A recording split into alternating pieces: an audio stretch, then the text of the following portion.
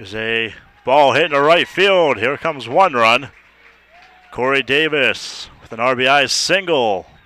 2-0 Wright State. Runners in scoring position.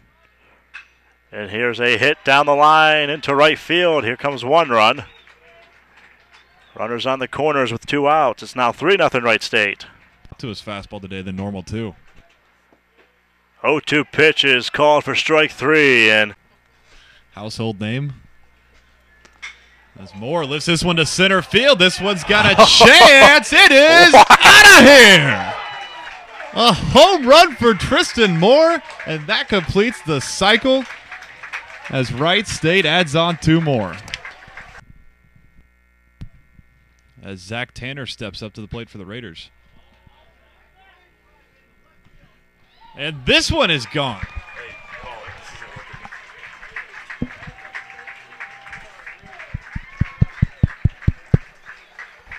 So the Raiders go back-to-back as Zach Tanner smacks that one over the left field wall in the first pitch that he sees from the new Butler pitcher, Ryan Salvino. Sorry. 3-1 the count on Luke Duncan. This one is skied in the right field. Coming over is Tristan Moore, and he'll make the catch.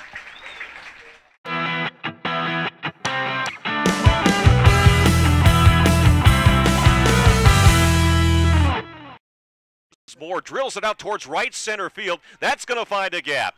2 runs are going to score. Marsh and Picciali dent the plate, and Moore in with a double, continues his hot hitting, and the Raiders take an early 2-0 lead.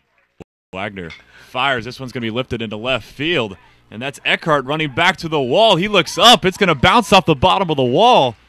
That's Tanner trucking into second for a stand-up double, so a 2-out RBI for Zach Tanner, making it 4-0 Raiders. Butler trailing 4-0. Swing and a miss. Big strikeout from Wojtek as he pumps his fist and walks off the mound. So got the number 9 hitter. As Ryan Ash leads things off here in the bottom of the 4th with a shot to right center field, and it gets over the wall. A leadoff homer for Ryan Ash here in the bottom of the 4th.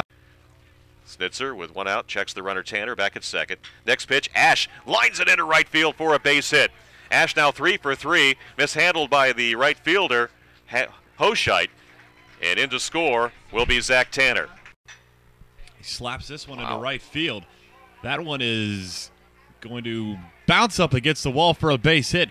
2 runs will score, and Jake Hibbert is standing up at second base with a stand-up double.